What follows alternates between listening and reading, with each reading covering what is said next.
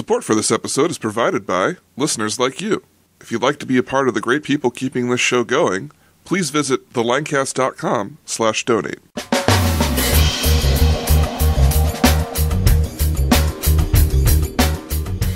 Welcome to the Lancast. I'm David Moulton. And I'm Becky Svensson. On this episode of the Lancast, we meet Roburrito, owner, founder, and expert burrito roller at Roburritos. For someone who eats almost 300 burritos a year, legally changed his last name to Burrito, love is a little bit of an understatement to say how much Rob actually cares about burritos. We get to hear the interesting story about the life-changing burrito that made his career. He sees the guy out at the grill, just throw something strange on there. He's like, dude, that's not something weird, is it? I was like, oh, that's just cow brains, dude. Did he eat it? Well, it turned out that had to be my burrito. And so in my best Spanish, I was like, no, I meant chicken, please. So he threw chicken on top of the cow brains, mixed it up. That's the best burrito I ever had. Rob tells us how he built a burrito kingdom, including 5 chains spanning central Pennsylvania, and also shares about some of his new interesting ventures. I have 110 of them right now. 110 mopeds? Yeah. Once you get a couple of people know you have them, and they're just like, my uncle has one in his garage. Do you want it? I'm just like, sure. I'd rather take it than have it just die or rot or have somebody that doesn't know what to do work on it.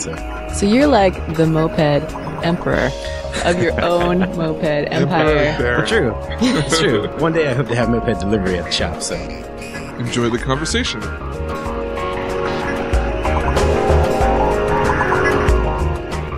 Rob, thanks for coming on the show. Of course. Could you tell us a little bit about how one becomes a regional burrito baron like yourself? Yes, I can. Basically, I don't know, it's not just applied to burritos, but just anything. Just find a passion for it and just go after it. Like, don't make any excuses. How did you first break into it, though? I was on tour with a band at the time, out in California. We stopped in San Francisco. Saw a friend I went to high school with, and he said, hey, do you guys want to go get burritos? And we were like, sure, 4 dudes from Pennsylvania are just like, burritos, what, And then, so we literally walk out of his house, walk around the corner, 400 feet, burrito shop, right there it was. And we were just like, oh, cool, that was nice, It's about like a Pennsylvania-sized walk, But then when we got in, it was just 4 animals, just their pictures on a board with the parts listed under it in Spanish. And that's how you ordered, and you got a burrito. And, Yo quiero la vaca? Give me the cow? Vaca, they'd be like, que parte, what part do you want? Like a cow tongue? Oh, yeah, definitely you can get, definitely tongue. And the drummer on tour with us, he didn't speak much Spanish, so I was just like, oh, dude, you gotta try the sesos. And, so he was just like, 1 sesos burrito, por favor, and, he didn't know that was cow brains. So he sees the guy out at the grill, just throw something strange on there. He's like, dude, that's not something weird, is it? I was like, oh, that's just cow brains, dude. Did he eat it? Well, it turned out that had to be my burrito. And, so in my best Spanish, I was like, no, I meant chicken, please. So he threw chicken on top of the cow brains, mixed it up. That's the best burrito I ever had. Wow. It changed my life that day. It was pretty amazing. And you were, from that point on, you said, I'm dedicating to Burrito Baronhood. Something in my brain clicked right then, I don't know if it was the cow brains that had something to do with it, a little prion in there floating around, but yeah, something in there caught my attention. I was just like, there's occasionally, I don't know if you ever had a meal or, a certain beverage that's just changed your mind about food or drinking in general, but that was one of the things for me that it clicked, and I was like, from then on, I was like, burritos are awesome, And I didn't know at that point that I was going to start a burrito shop, but I did know at that point that I'm going to be looking out for burritos in the future. So from that point, what did you have to eat more brains to get your brain to change into opening up a burrito shop? Well, no, I have gone back to that spot and had my first burrito again, and it's as good as the first time. They are delicious, but I don't know if you want to get too into it, but brains are they have a texture to them that you can't get anywhere else. Not a ton of flavor, and when you put it up against a lean protein like chicken, it actually has an awesome, it makes it seem like a really rich, adds some texture to the chicken. It's amazing. But if you like eating brains, In Pennsylvania, or in Lancaster, it's like brains didn't leave the cookbooks until like the mid-20s. So we've only been without brains in cookbooks for like 80 years around here. So 2 generations out from eating brains. Wow. And my grandfather ate, I think it was monkey brains or something like that. He liked that, so. That's cruel, man. Poor monkey. Just kidding. It was an African thing. So. Yeah. Wow, really? Yeah, he spent a long brains. time in Africa. Oh my god. He ate monkey brains. It wasn't like on that Faces of Death video, was it? No, it's more like Temple of Doom. Oh, David Jones. Oh monkey man. brains. Same thing. So, Anyways. so you grew up where? Actually, I grew up mostly, I was born in New York, and then I moved to Florida with my dad. He opened he was basically a fishmonger. He ran a fish shop down there. And then eventually ended up back in PA. Went to Red Lion? Yeah. Went to Red Lion, and then as soon as I graduated, it's like, all right, I'm out of here. So, yeah, toured the country with a bunch of punk rock bands, and just lived out in California for a while. Lived in like Santa Monica, San Pedro, Long Beach, San Diego, like Mission Beach area. Yeah. So had tons of great burritos all the time. It was awesome. Actually got hired to play video games from Midway for a little while. That was pretty fun. Yeah. It's like everyone's dream to get hired to play video games. But soon as, like, honestly, the day they called me with the job is the day I just decided to come back here too. So it was just like, I was like, it would be awesome to get paid $16 an hour to play video games. But I gotta do something with myself, so Yeah. headed back to PA. And, I was looking for houses out in San Diego at the time too. And it was like, 330,000 gets you like a really modest, 2-bedroom, tiny little thing. And then like back here, it was like 90 grand gets you a pool and 2-car garage and stuff. So. And a butler. Yeah. So, that was kind of one of the decisions, but.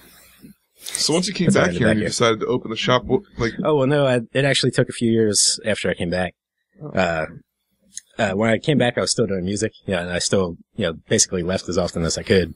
I left for tour with like $35 before, hey, I'll come along with you guys, need somebody to sell merch or something like that. And it was a way to see the country. And then, after, a few times I started teaching guitar as well, back over in York. And while I was teaching guitar, the gun shy from Lancaster actually asked me to go on a tour with him playing lead guitar for the band he was doing. And, let's think here. So one of the fun things about that tour was actually that, I put as a rider on all the places that they had to find a burrito shop for me to eat at wherever we played. So it was kind of funny. It got to be, like for me, like it started out kind of just as a joke, just like they have to find the best burrito in town for me. And then, that turned into, 120 days of touring the country, eating the best burrito of each town. And, I started taking notes at that point. And, I came back at first with a notebook, then toured with Matt 2 more times, like over the next 3 years, and kept compiling these notes and toured with a few other bands. And then it's just like, now I have a textbook on how to make burritos, and, my burrito experiences across the country, and started applying it myself and making my own ones. So that turned into me making burritos for myself every Friday. And then whichever friends were around were lucky enough to, have burritos too. And that turned into like friends demanding I do it every Friday. And then, I decided, I was like, okay, cool. But you guys throw in, we'll make burritos. And I grew all my salsa in my backyard. And every Friday it was, just come over, grab a burrito. And it was like a burrito and a Pabst. Just come enjoy. I'm seeing very clearly that it wasn't a big jump for when you probably thought, I'm going to open a burrito shop. Your friends were like, where's this coming from? It was natural progression for sure. Yeah, it started out with like 30 friends wherever the first day I officially did it. And then like within a year, there was like 170 people at my house on a Friday. And then, then the cops thought I was selling drugs, I think, because they held a stakeout at the house. And, I had, still from touring and stuff, I had a lot of friends from out of town, and they would, sometimes they would stop by and play in the garage for, on Friday. So, one of my friends' bands, Toys to Kill on Recess Records, they stayed over, played a show in the garage. And, they have white unmarked van with California plates. And, oh man, the cops, I bet they thought they had me. So they waited until they pulled out, and, they got like 2 blocks, emptied their van, found nothing. They were just like, what are you guys doing? They're like, we're looking for drugs. And it's just like, he's making burritos. Like, yeah, right. But, go back and make one. It's pretty fun. And of course, definitely not selling drugs or anything, but they are addictive. But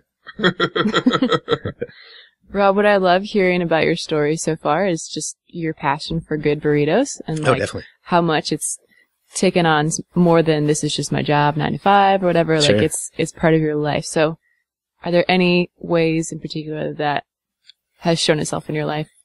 Oh, burritos? Of course. Like, no. Gestures to girth. You can see by my size, burritos obviously have something to do. Never trust a skinny cook. That's right. Well, that's true. I was just thinking, weird you said that. I just thought about that earlier today. It's just like, the cook that you want to trust is the one that looks like they eat a little bit more than they should. Yeah, but it's from research. It really is. You have to taste it. I put on 8 pounds last time I toured, San Francisco, eating burritos in about 10 days. It was very unhealthy. Huh. But I'd had 36 burritos in 10 days. It was amazing. I can't believe you didn't gain more. Yeah, well, I did walk a lot. I made sure I always work out. Gotta work out. That's good. Yeah. Are you sick of burritos yet? Absolutely not, no. Do you have one every day? Yeah, pretty much. Yeah, I definitely eat about at least 300 burritos a year. Wow. Wow, that's Yeah. awesome. So, okay, so you've had all types of burritos. Let's hear, I want to hear the best burrito, the craziest burrito, and the worst burrito. So it's 3 burritos. Craziest? Okay. Well, the best burrito, obviously, it's, it's the first one. Yeah, it's the one I fell in love with. That's, out of El Farolito in, San Diego, or not San Diego, in, San Francisco. Cow brains and chicken. Yeah. Yeah. Seso si pollo, por favor. Super. Wow. Super. No, he's got it down. Yeah. All right, so what about the craziest? Crazy. Most outrageous combination? Well, anything. Fusion and burritos don't get along. There's an abomination called Curito. There's another one called oh man, I can't forget. The one that's sushi in a burrito size. And it's just like, sushi has been that size for a reason for a very long time. But it's like, do you want an entire, 8 successive mouthfuls of raw tuna, that's kind of crazy. Yeah. It's out there. Trying to think. The Curito is just, that's one of the ones, it's just like the card face palm every time I see one. It's just like, what are you guys doing? What is that? What's involved? Actually, I probably shouldn't mention their name too much. I'm not, I hate talking trash on other shops, but, but they do some bizarre stuff. It's just like, they put peanut butter and broccoli in their burritos sometimes. That doesn't sound good at all. Well, me either, but it's on the menu. Somebody must like it, yeah. So that was so weird. I had to try it. If I see something oddball, I'll definitely go try it. I had crickets last time I was in San Francisco. They were, Whoa. it was like swallowing a toothbrush. What kind of taste do crickets have? They're actually not bad. They're deep fried. And, thankfully, cause they can harbor parasites. So you definitely should, if you're going to eat grasshoppers, deep fry them. But they tasted fine, but their back legs have that hair on them. And when you're swallowing it, I was pulling antennae out of my teeth, trying to get down this back leg. It's like, but. Becky's over here lipping her lips. She's getting hungry. She's like, oh man. Yeah. So if you see Chapelinas on the menu, definitely go for it. So would that be the worst one too? Oh no, definitely not. The worst one I had was, a friend of mine worked at, no, definitely not. There's worse ones out there. Probably the worst one I had was in Venice Beach. There was a place that they were doing it wrong. It was just like ham and cheddar and rice and beans. And it was like a floppy donkey dick, just folded right over my hand. Just what is this? I took a picture of it. I was just like, this is the worst burrito I have ever had. It was just that canned ham, just processed cheese. What are you guys doing? Wrong. Yeah, they were trying to make some money off of, the cheapest ingredients possible. So that's not how you do it. Burritos are about freshness. It's like freshness 101. That's the way to think. Yeah. So you gave us a little bit of the history of the use of cow brains in American cuisine. Oh, sure. Yeah. And you've lived in central Pennsylvania, very, very different kind of place in California, and I'm sure you've traveled everywhere in between. So, sure. And probably been to Mexico at least a few times, I'm guessing. Well, I actually haven't gone too far south. I have, of course, been to Tijuana. Yeah, you can't live in San Diego without going there a few times. But it's the burritos I'm doing are actually it's at California Institution. It's from the Mission Street, like Mission area in San Francisco, and it's where everything's inside the burrito. As from when you get into like the south, Southwest Texas, Mexico, Baja California, you'll see the burritos there are like covered in sauce, and they only normally have meat in them, like a shred of beef or a pork or something like that. And that's all that's in them. And then there's a sauce over top of them. So that's not exactly what I'm going for. So there's not too much research to be done for me there. So what do burritos look like across the rest of the U.S.? And what is your hope here in Central PA? Well, the fun is they kind of all look the same from the outside. There's a few variations that I can tell, but in essence, it just looks like a tortilla with something inside that you can't see, So there's a little mystery involved with it. Have you ever tried doing a mystery burrito? Of course. People ask for it all the time. Yeah? Yeah. Does he always change what's in it? No. Sometimes people just like, I know it's going to be good, just whatever you feel like. And normally I hate suggesting it. Don't do that. Don't come into the shop and do that. So if we're busy, it's very annoying that you're going to get chicken burrito. It's just, something that, like if you made the chicken, of course, you're going to put the chicken in. You're just like, oh, I did that steak myself. So that's what we'll give you. Just whatever we feel we've done is best at the moment. So what's your goal with the atmosphere in your shops? You have 3 locations, right? 5, I guess, actually. 5? Yeah. Blowing my mind here. Do your homework, I thought man. there was 3. I thought there was... Okay, alright. So first off, list off where they're at, and then tell me what your first one was in West York. Okay. I used to live out in that area. I knew it pretty well, and this tiny little spot came up, and it was the natural progression from the house. It went from my house to an 8-seat little takeout spot in West York. After that one opened up in Dallastown where I live, and it's awesome. I was just like, sweet, I get to walk to work. This rules. And then after that, people kept bugging me for. Well, actually, no, that was East York that people were bugging me for. But after Dallastown, the Central Market in York actually approached me, and they were having some trouble getting people in. Just like everyone that comes in here, looks like a cotton field. We need somebody kind of younger coming in. And I was just like, sure, like, be glad to help you guys out. So I opened up in there, and actually everyone that was coming out to my West York store or Dallastown for lunch could actually stay in the city if that's where they were. Like the West York, it was kind of a drive to get out there and back. You're spending a half hour in travel. So downtown, it actually did really well. Helped out the market too, which was really cool. And then it kind of helped turn around. I got some other vendors in there, which is really cool. And they're doing all right. Nice. Yeah. And then, from that one, people have always been bugging me about East York, just like the Art Institute and, YTI's out there.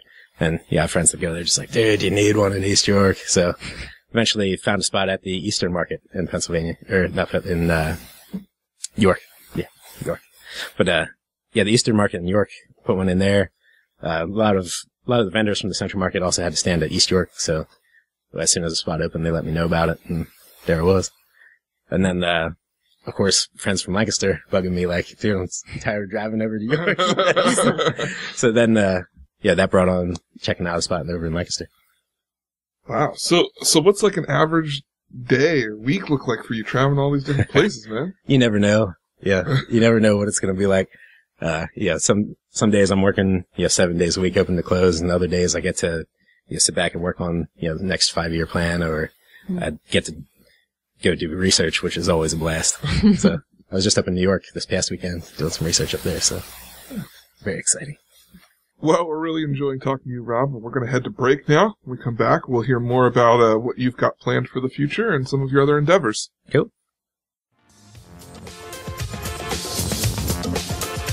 Hey, everybody. We're here at Penn Cinema to find out what everyone's been talking about.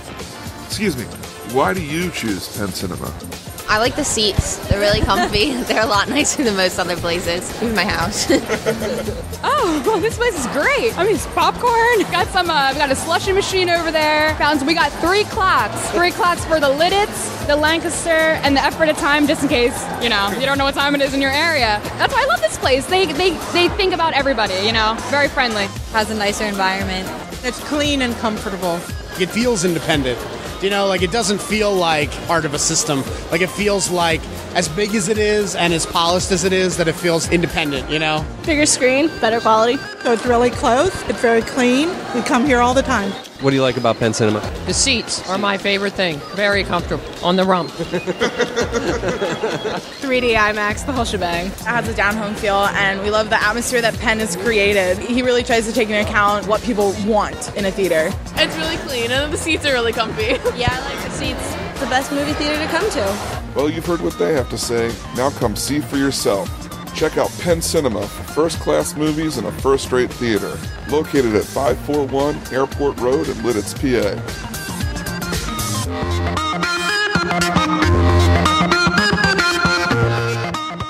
So someone in Lancaster wants a good burrito, and they've seen the sign, and they choose to go in your store. What are they going to notice that's different? Not just even in the food, but in the ambiance, the experience of eating at Roburritos. Well, I don't know where they've been. They've been to Taco Bell. Well, what I find is most people take like 3 steps in and then just immediately look like they're lost. Yeah, but we are a burrito shop. We serve burritos. Hopefully you've come for a burrito. We don't need a huge menu. Basically, if your first time in there, we're going to ask you chicken, steak, or potato. And that's the only question you're getting. So the burrito comes with everything on it. It's cheese, rice, beans, salsa, sour cream, and guacamole standard. And then, if you want to add hot sauce, you can. If you're brave enough, just take a step in the brave direction. But, that'll be it. Like, first time in, I recommend just chicken burrito. We'll take care of the rest. Do you have any, pre-made specialty things that people can order? What do you mean? If I walked in your store, would there be any guidance for, something I might not think of that would be a good burrito? Absolutely not. It's all, no. No? No. You gotta know ahead of time what's going to be good. We know how to make a burrito.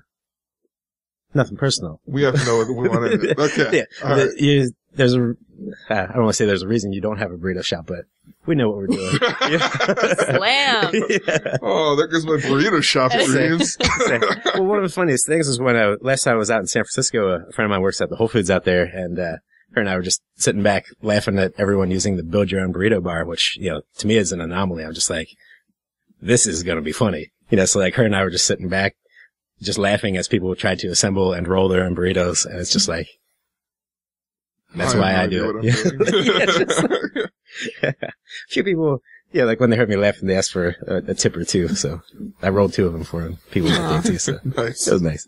Definitely fun. Yeah. So, You get called out sometimes in social events too, like at moped rallies and stuff like that. Sometimes, it'll be like a build your own burrito thing, and I come out with this monster burrito, and everyone's looking at me like theirs is all falling apart. Oh, yeah. How do you do that? So, what else about your store will stick out to you? I don't know. I do the design for all the places, so it's it's whatever strikes me, I have a tribute to California in each one of my shops because that's where burritos come from. Burritos as I know them. That's where they're from. That's what I do. So it's just whatever strikes me, in East York, the bathrooms are an exact replica of Alcatraz. So you walk in and it's just Alcatraz, of course, California. And, you walk in and it's just, it had a super institutional feel. It was built in the 50s with cinder blocks. And I was like, this is, I feel like Alcatraz all the time. And, so I used Martha Stewart's paint, Ironic. Martha Stewart's guacamole is with the green in there. And, just did it as, true to Alcatraz as I could. They try and get that feeling of maybe being in California. You might stop and see Alcatraz while you're there. Has anyone ever tried to escape from your bathroom? Oh yeah, definitely. You find you pull the toilet out and there's a hole in the wall. Well, they would get to the kitchen. Authentic. Free burritos. That's what motivated them. Yeah. That's why, plastic forks. Good idea. We know that you have some homemade sauce that you sell at your place. Tell us about that. Well, I can't call it homemade because it's not made at my house, but, okay. Used to be. But, anyways, that's my friend Mark, old punk rock friend of mine. He was in, a couple bands like Six South and, I'm trying to think what his other ones were. A bunch of other bands. Drawing a blank here. I was in 2 of them. Oh, it's just, Old Grumpy Mark. And it's true to his name because, when I started making burritos at my house, he had been making salsa out of his house for a few years. And so naturally, like one day I was just like, hey, you ever think about making hot sauce? And he was like, actually I have, and I brought some for you, So it's like awesome. So yeah, we teamed up there, and yeah, it's kind of grown since. It's still his third job and everything, but he definitely loves it. Even no matter every time I put the order in, he's like, He's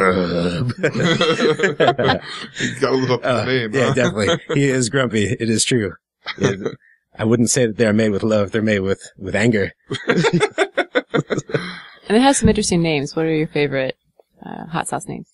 Oh, so it's a good question. Well, I brought you guys Crystal Dracula there. There's this dude named Dracula, and apparently he didn't like garlic very much. So if you have that, it's a hot sauce with it's got like more of a roasted garlic kind of flavor going on with it. So a little sweet and savory, more than an average hot sauce. You want to use this before you go out kissing them, right? Oh, of course. Yeah. Yeah, Dracula. He was a suave dude. He's always hanging out with the ladies. That's true. Stay away from garlic was one of his keys for why I was hanging out with those ladies. Well, let's talk about some of your other endeavors. You mentioned a moped rally. I'm interested to hear about that because in my mind, I just see like Italian mopeds, like all these different bright colors. Well, yeah, it's definitely not a scooter. Okay. A scooter looks like you're riding around town on a toilet. Like you're in that toilet posture, like you're reading the paper down the street. Like mopeds are like tiny little 50cc engines. They can barely move you. They got pedals on them. And basically we just find them in people's garages and fix them up. And I grew up, I had one of the houses I grew up in was a farm, so I always had dirt bikes to play around with, and I was always in charge of fixing them when I broke them. So anytime that I see an old moped, I'm just like, oh, too easy. I can totally fix this. So, but what I found, when I got into it over in York, I found a few friends over in Lancaster that were just like, hey, like we're into mopeds too. We have our moped gang over here. And I was just like, okay, cool. So hanging out with them, they were connected to, there's actually a national moped enthusiast group. And yeah, it's a Moped Army. It's America's toughest moped gang. And, it's a fun place where, like people that are into old mopeds, just talk about things, and, different gangs hold, well, I guess I technically have to call them clubs, but there's no gang activity. There's no fighting. No. They used to have boxing matches actually, which was cool, but, like they host rallies, and I've been to, like Louisville, Kentucky has a big rally every year, hosted by the Urban Bandits, and there's been, I don't know, 300 to 500 people riding around Louisville on mopeds, and it's awesome. It's really fun. So.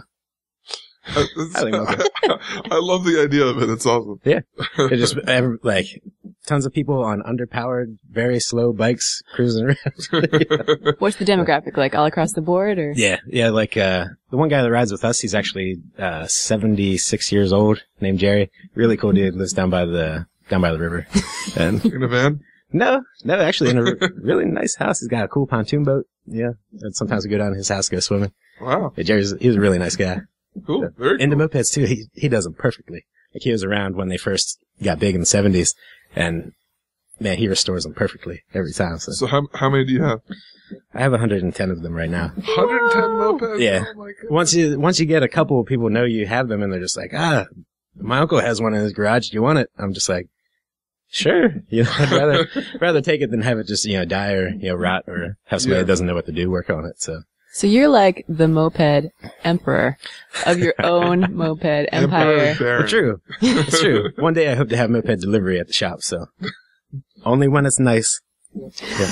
That's a great idea. And don't expect it to get there fast. When we feel like it. Yeah, pretty much, yeah. Well, I live like 4 blocks from your Lancaster store, so maybe that'll work. Out. I think we can work that out. So are there any other interesting clubs or gangs that you're a part of? Oh, there's a few, but the York Beard Mustache Club, those guys are really cool. Started up just beard and mustache enthusiasts and the ladies who love them. It's actually there's a few guys up from Lancaster. Shane has just done a few competitions. He went out to Vegas, and there's a beard and mustache competition coming up in Philly. Lancaster actually hosted the national competition. Yeah. I think that was last summer, maybe 2 summers ago. Yeah, I think it was 2011. Yeah. About 2 years ago now, and yeah, that's awesome. I saw pictures. It was pretty crazy. Definitely. So how did you get into this? Oh, the beard and mustache. It's oddly enough, I grew my first mustache out. There's a guy named Charles that runs burritoeater.com, and he rates all of San Francisco's burritos. And I grew a mustache out in respect because he rates them in mustaches. And like from all my research, it's just like every time you get a great burrito, the burrito maker had a great mustache, and this is male and female. So it's kind of just what good burrito makers do is grow, this particular mustache. So I got into that, and then, when the beard and mustache guys started, I was right there along with them. Okay.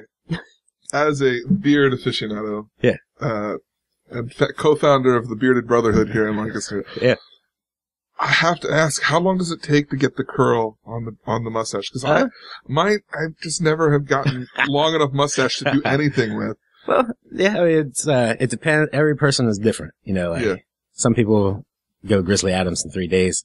This one took me about 6 months. Wow.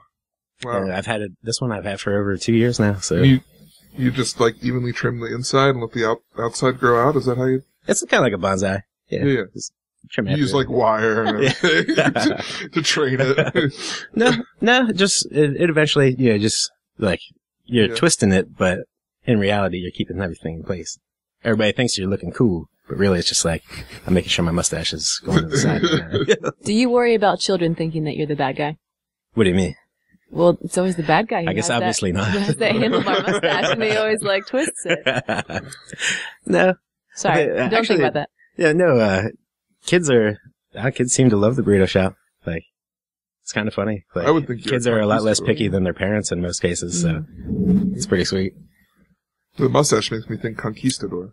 You're here. Burrito conquistador, that'll work. Sure. And if you ever go to India, you will find the highest concentration of mustaches in the world. Oh, really? I was there earlier this year, and I was in a room randomly selected, and like 14 out of 15 guys had a mustache. Nice. Awesome. It's really a hit right now. Wow. Did you feel honored? I felt sad that I couldn't participate. You should have grabbed a marker and just counted down. That's true. We do, at the burrito shop, we do March Mustache Madness usually. And we can give a discount based on how awesome we feel your mustache is. Really? And women are, of course, encouraged to join. So. Okay. What sometimes we just give the ladies the discounts and don't tell them about it because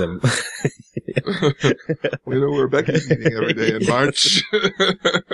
Can you use artificial means to create a mustache as a woman? Of course. Okay, great. And it's based on effort, No hormones necessary. No, but I mean, if that's your thing.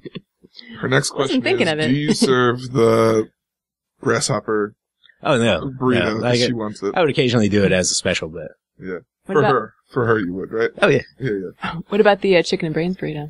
Yeah, we, normally for Halloween we do free brains burrito for anybody dressed like a zombie. Really? Yeah. I want to try it. It's one of those things. Yeah, I would be one of those things to be like, I did this, and I don't know. I don't know what that would mean in my life. I mean, maybe a couple years down the road, all of a sudden I have a burrito shop because it's like contagious or something. Yeah. But, But do you eat any other kind of like offal, like odd bits of animals, like, sweetbreads or, liver, do you eat anything like that? I eat stuffed squid. Not a lot of people are down. I love the tentacles. Oh, of course. Yeah. Squid's delicious. Yeah. So, people usually find that's odd. There's nothing else weird, I think. If you get down with squid, as long as you're not, like, thinking about, like, brains, normally people are okay with it. I've had oxtail. That was weird, but good. So oxtail's delicious. Oh, I know. Yeah, marrow's good. I don't know if you had marrow before. No. Yeah. Yeah, it's good. So what about beyond burritos? Any other kind of food or restaurant business that you're... Oh, yeah, I got Picked up the Fulton Bar over on the east side of town, doing it as the Hotel Fulton, trying to take it back a little bit and breathe some new life into the place. I think it would be an awesome, kind of like a Midwest whiskey bar, set up around a neighborhood bar as well. So, and that's what the place was planned as originally. Emlyn Urban built it as Lancaster's first suburb of that end of Lancaster. And it was supposed to be the social hub, and why not make it that again? Yeah, Explain to me what a whiskey bar is, because I don't know. It's definitely, it's a comfortable place. It's, somewhere very casual. And one of my goals with it is to actually train people to enjoy whiskey. A lot of people, whiskey has become, pretty popular, and it's become the same kind of deal that wine has, where you're like, so if you go to a fancy restaurant, they'll hand you the wine list, and you would look at it and be like, close your eyes, that one, you know? And, whiskey's starting to become the same way. Everyone's just like, oh, this whiskey's good because it was $60. And it's just like, that's not, like, price doesn't make a good whiskey. So actually being able to have a whiskey selection that's all the same price, say like $3 for, a shot of whiskey. And it's these 30 whiskeys, that way you can actually, try one without like breaking your pocketbook. Yeah. And, actually try like 2 or 3 and actually be able to compare them. And, pull different notes out of it and start to actually get into it. So what sparked your love of whiskey? Did you have whiskey with brains in it? No, I haven't. I could try that. Not a bad idea. That's just, with, my original, thing, I was always, the burrito thing has brought about a fascination with food that has expanded beyond just burritos. And I started researching, in my burrito research, I started going to places like, Chicago and Ohio and just being like, all right, okay, there aren't any good burritos here. What are you guys eating? And everyone's eating at these, neighborhood bars, and they're just doing, whiskey selections, and they're doing really, really solid food. And so I for the last 4 or 5 years, I've been researching, in particular, neighborhood bars in the Midwest. And I finally found a spot to do it here in Lancaster, so really excited about that. Very cool. Yeah. Well, I look forward to educating myself with whiskey. Awesome. Sweet. Well, yeah, there's a lot to learn, and, it's one of those strange similarities to wine where there's a lot of different notes in it. It's all about, personal enjoyment and what you get out of it, so. Well, Rob, you're definitely an interesting man, and you've got lots of amazing things that we talked about. Very fun. Yeah. So, how can people get in touch with you if they want to learn more about you or any of your endeavors? I'm trying to think. If I just come into the shop and ask somebody, we'll talk to you, about things other than burritos at the shop. So, just stop by the shop and grab a burrito, chat with us a little bit, and we'll tell you what we're up to. Oh, it's 227 North Prince, right across from the Chameleon. Thanks again for talking to us, Rob. Oh, of course. Thanks.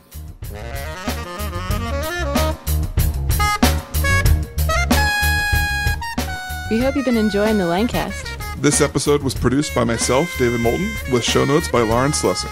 All pertinent links to this episode can be found in the show notes at thelancast.com. If you specifically liked this episode, we ask that you consider making a donation. Every little bit helps. Even $1 a show can keep us going. If you would like to help support us in that way, you can visit thelancast.com/donate. And don't forget to subscribe on iTunes and tell a friend about the show. So, for the Lancast, I'm David Moulton. And I'm Becky Svensson. Asking, are you in the cast?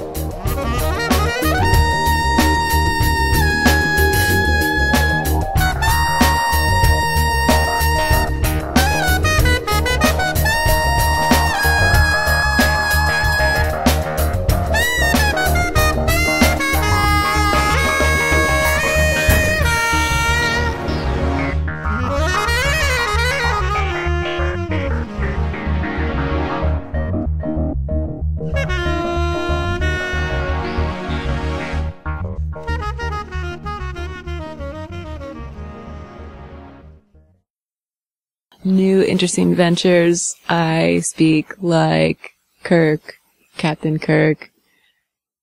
High five. Doesn't he talk like that? I don't know what will happen next. You didn't think I knew that, did you? There's something on the wing. Some thing. I can roll with the nerds sometimes. I'm so proud of you right now.